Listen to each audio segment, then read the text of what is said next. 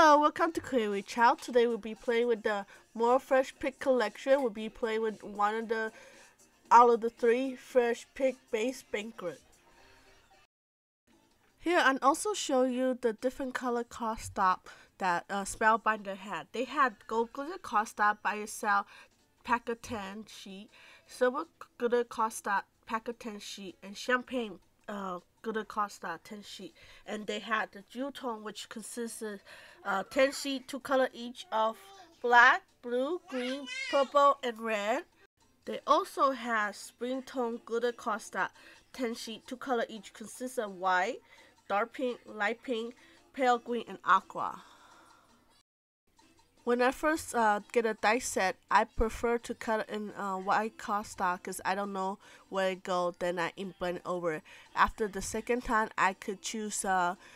Since I know where everything is, I could choose different color for different part of die cut to die cut. Here I'm using Lisa Horton's Cloud 9 matte blending ink to ink blending my background. After it's done, I spray with some water and dry it with paper towel.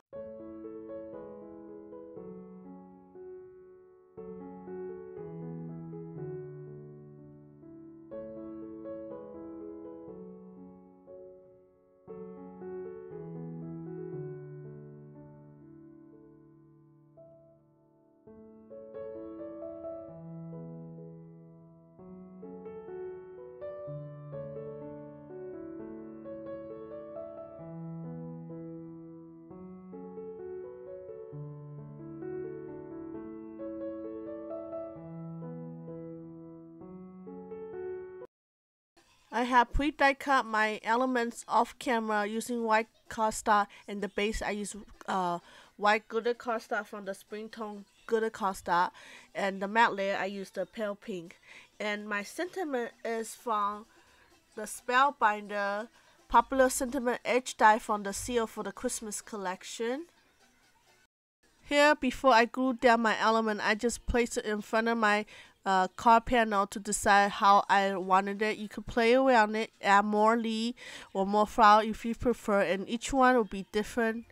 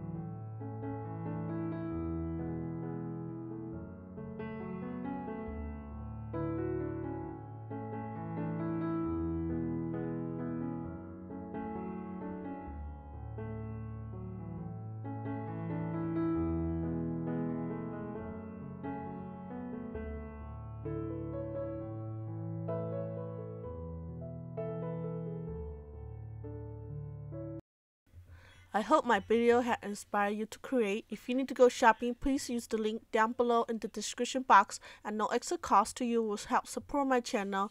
And don't forget to give me thumbs up and subscribe, and also check out my other Spellbinder video, and I'll see you next time.